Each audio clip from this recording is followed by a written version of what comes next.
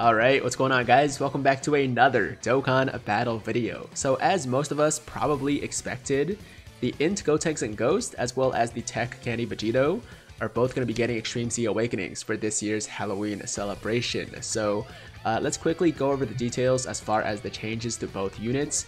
And we're going to start here with the Gotenks and Ghost. And as you can see on the Dokkan Wiki, they actually haven't updated the details yet, but I did see them on a separate website in Japanese, and I'm gonna tell you what Google Translate told me. Okay, so for Gotenks and Ghost, their new leader skill after, or his new leader skill after EZA is gonna be Fusion category key plus 3, HP attack and defense plus 77%, and INT types key plus 3, HP attack and defense plus 50%. Super attack greatly raises attack and defense for 1 turn, supreme damage, and high chance of stunning the enemy.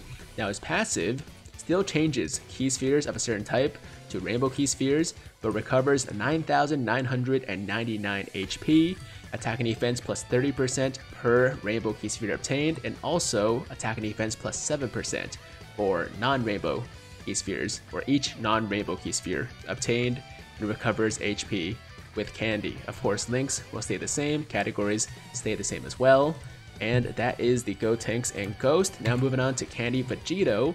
His new leader skill is going to be attack and defense plus 20% per key sphere obtained.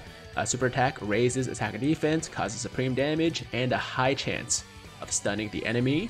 And passive is great chance of evading enemies' attack including super attack, disables enemies' guard, attack and defense plus 20% per tech key sphere obtained, or defense plus 10% per non-tech key sphere obtained, recovers HP with candy. So those are the EZAs for both units. Nothing too crazy, not anything that wasn't expected, but still very good. Now you might have noticed that of course the AGL Kid Saiyaman is not going to be getting an EZA this time around, so I'm assuming that they're going to save that for next year.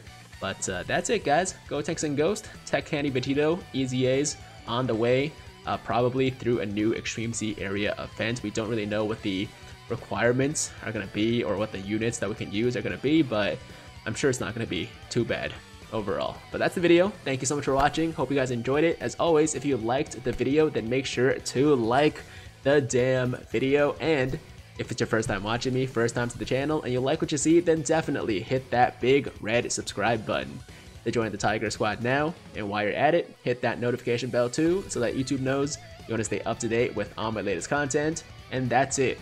I'm out of here. Until next time, hope you guys have a fantastic day. I'm Tiger with Tiger Uppercut Media, signing out.